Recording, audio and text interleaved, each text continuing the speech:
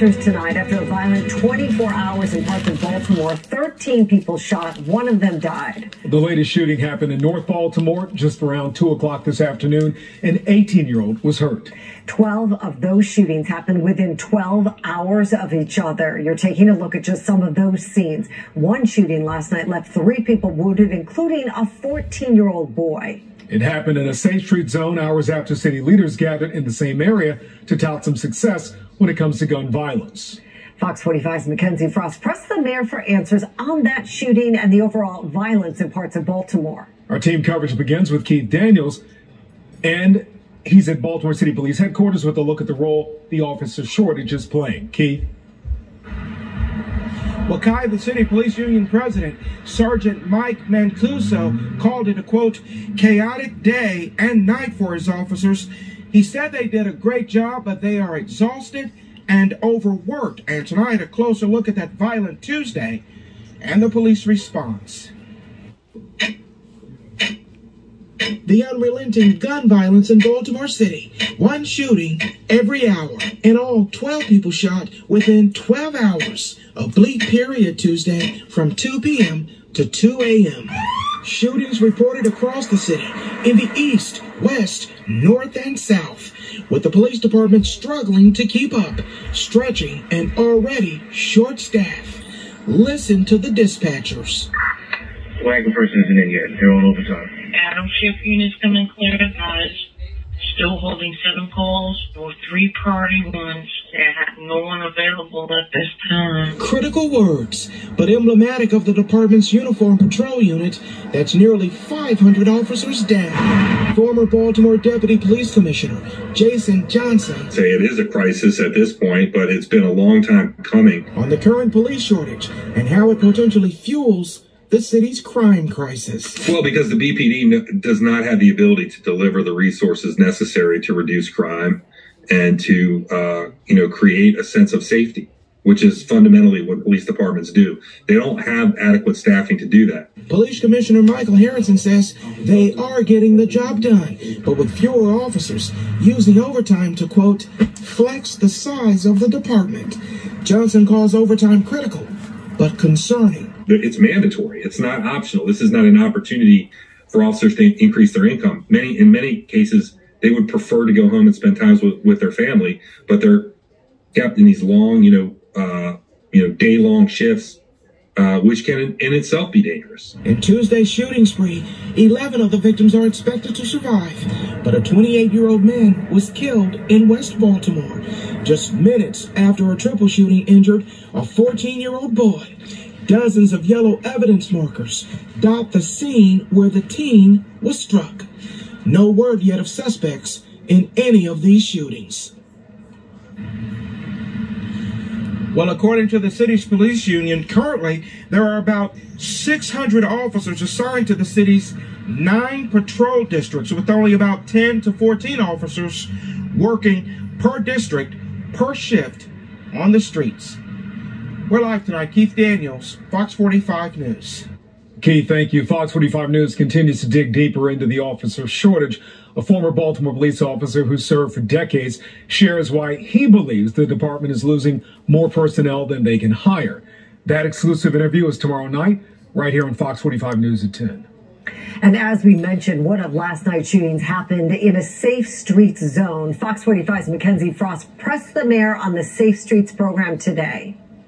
Mayor Brandon Scott says he has unwavering support for the Safe Streets program, noting the city continues to fund the Baltimore Police Department, even though we routinely see homicides and shootings pop up all over the city.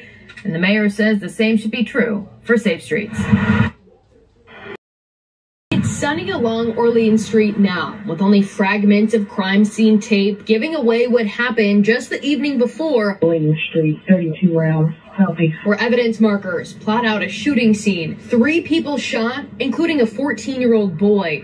Zooming out on the neighborhood, you'll see this shooting scene is in the middle of the McKeldrey Park Safe Street zone. Good morning, and thank you all for being here. The same area where just hours before the shooting, let's talk about safe streets. Shante Jackson, the director of the Mayor's Office of Neighborhood Safety and Engagement, along with Mayor Brandon Scott, announcing additional infusions of $5 million to the city's gun violence intervention program, Safe Streets.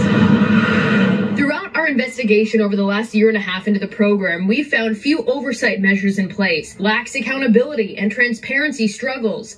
After threatening to sue the city over public information, the city handing over hundreds of pages of contracts between Baltimore and the community-based organizations operating the 10 different Safe Streets locations, like LifeBridge and Catholic Charities, now the only 2 CBOs after the mayor restructured the patchwork of management system. In those documents, we found the locations have petty cash stashes, but we don't know how that money is being spent. Good afternoon, everyone. At a community event Wednesday, we pressed the mayor. Why should the city trust you when you say that this new $5 million investment on top of the funding for Safe Streets will actually make a difference when on the same day we saw 3 people shot? Well, I think the residents of Baltimore are a little smarter than to think about it in that sense, right? Again, touting this Johns Hopkins report showing some decreases in homicides and non-fatal shootings in some of the Safe Street zones, but not everywhere. And the city failing to mention Baltimore paid nearly $145,000 for the study in the first place. That we have to continue to focus on why in the hell people are doing these kind of things to each other over small things. As for the cash at each location, do you know where the petty cash is being spent? And your team ignored our questions about setting up an... We didn't ignore your questions, Mackenzie. You and did. I'll say this to the residents again. We know you guys like to play games on TV and make it look like we're escaping you. Safe Streets work. The information about Safe Streets is out there. We're working with partners that like LifeBridge and Catholic Charities, and we work with partners who have impeccable financial records over history. When you think about LifeBridge and Sinai Hospital and all the things they do in Baltimore and everywhere they operate, anyone to say that they are using city funds or even hinting at that in a wrong way is being very disrespectful. We just don't know how they're being spent. Will you do an interview with us about it? Thank you, Mackenzie. Thank you. The mayor's car pulling away. The mayor not giving an answer about how the petty cash is being spent, who has the receipts, or an update on that interview request. All while the gun violence continues in Baltimore, like at Orleans and Montford, where Tuesday night's crime scene tape now balled up in the trash. People walk the street, marked by blood, looking to live another day.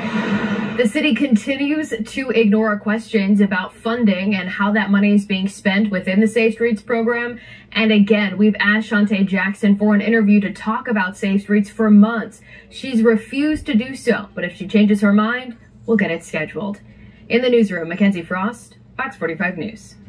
And while the number of homicides this year have been down so far, there are concerns that deadly violence will increase during the warmer months, as we've seen in past summers. Historically, crime picks up in the spring and the summer. And this month, no exception. April alone accounts for 33% of shootings in 2023 so far. 24 people have been killed. January is the only deadlier month this year. Now, this April is also on pace with the past 5 years when it comes to homicides. So far, we have seen more murders than April 2020 and 2019, and there are still 4 days in the month left.